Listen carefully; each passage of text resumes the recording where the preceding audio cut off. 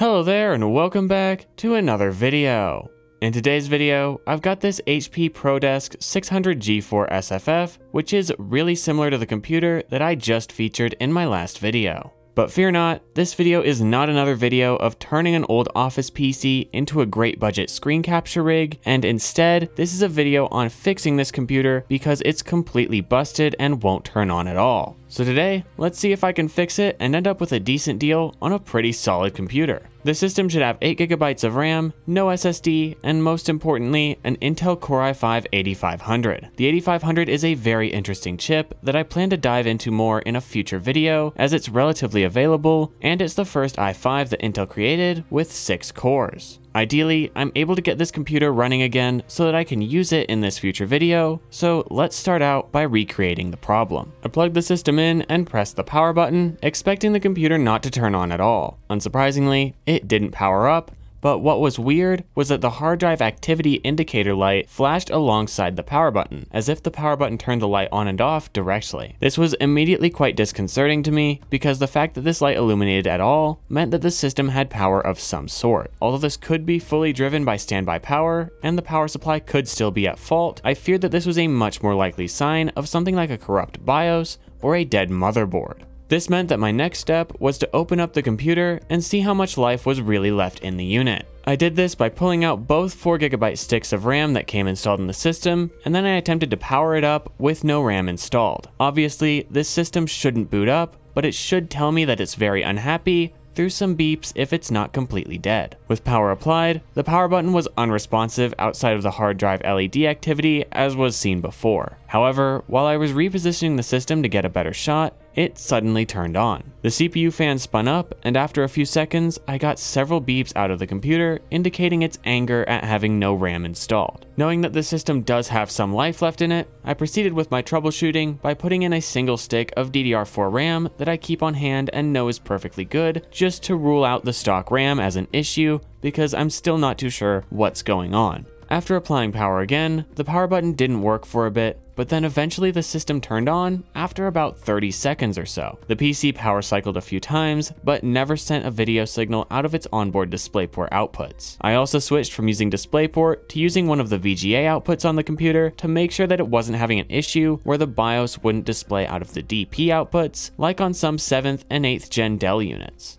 Sadly, the fix wasn't this simple, and the computer still refused to display anything out of its VGA port even after letting it sit for a while. After moving my DIMM to a different slot, I tried waiting to power the system on for about 30 seconds, and after this, I pressed the power button, to which it was perfectly responsive. So by this point, I'm noticing a bit of a pattern in the way that the power button for this system is working, and that is that it will only respond after the system has been plugged into power for about 30 to 45 seconds. Looking online, finding exact replications of this behavior wasn't very promising. There are basically no accounts online of something similar to this being known as standard behavior, a broken motherboard, damaged BIOS, or anything. I found one account of someone with the same issue, but it ended up leading to nothing useful at all. At this point, I was pretty confident that the problem this system was experiencing wasn't related to its memory, and so I moved on to the other obvious parts on this system that I could easily test. The first of which being the CMOS battery. I pulled the CMOS battery out of the motherboard and plugged it into my CMOS battery tester, which I have a video on how to build on my channel, and it came back with a reading of 0 volts. After replacing the battery with a new one, which read right around 3 volts, I didn't observe any change to the power button's behavior, and the system still refused to post. At this point, I'm honestly really confused about what could be the main problem with this computer. The CMOS battery was bad,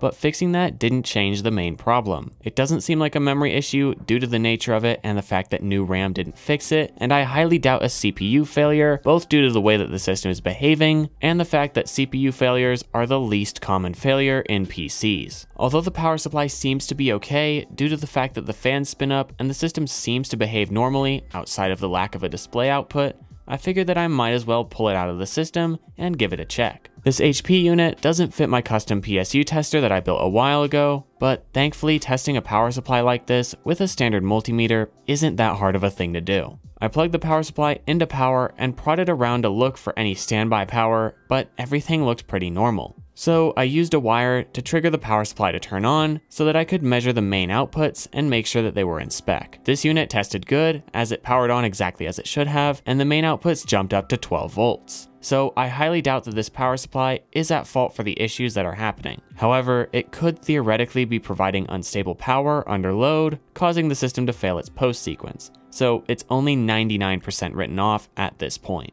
But that means that for the time being, I'm going to move on to other suspects such as the motherboard, CPU, and in particular, the motherboard's BIOS. First, because it was easy for me to do, I pulled the Core i5-8500 CPU out of this computer and put it into another PC that I had laying around, just to ensure it wasn't the culprit. Unsurprisingly, this CPU booted right up in the other system, and I could mark another thing off of the list of potential suspects. This left me with one more main target, and that was the motherboard. Now, due to the way that this motherboard has been behaving so far, I'm very hesitant to say that this board is completely dead due to some failure that's beyond my skill level to repair or is not worth repairing. In fact, I really think that this motherboard might have a corrupted BIOS, and therefore I want to try a BIOS flash with it before calling it dead and ordering a new one, which I would only be comfortable doing because a new one costs a mere $17. And so I got my hot air soldering station out and desoldered the BIOS chip from the motherboard so that I could reflash it with a fresh image of the BIOS. I soldered it to a small breakout board that I could plug into my BIOS programmer, and after all that, I was able to read the chip's contents with the BIOS programmer's software. I then saved this image so that I could revert to it in a worst case scenario,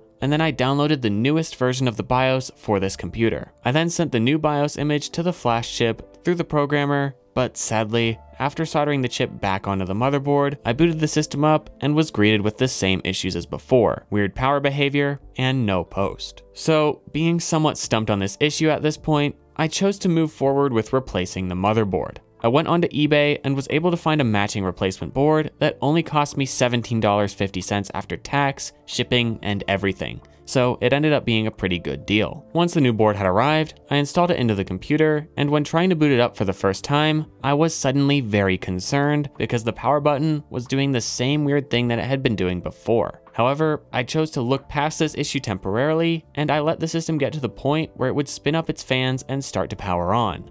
But there was still no post. Now, I was plugged into the DisplayPort output at this time because it's the most convenient way to hook up my monitor, but knowing that sometimes computers are weird about posting to their DisplayPort outputs when there are VGA outputs available, I chose to do what I had done before with the old board and plug in a VGA cable as well. And this is where I met sweet success. I had managed to get a display out of the system, it just happened to need a VGA cable and a new motherboard. Thankfully, I did try this on the old board and still got nothing, meaning that I didn't mess up and buy a new board when all I needed was to use VGA. The old board definitely still had some problems, although I'm not completely sure what they were. This one was definitely a bit more confusing of a repair. It seems now that I have installed Windows on this system, the power button's behavior is probably just the way that it is on this model, but it's annoying that I can't find any good documentation on this. So I'm just going to say that the power button behavior is normal, as far as I'm aware, and that this broken motherboard was just a no post motherboard out of any of its video outputs. Well, that's all that I have for you in today's video. I hope that you were able to at least enjoy it, and maybe even learn a thing or two. In any case, I hope to see you next time. Goodbye.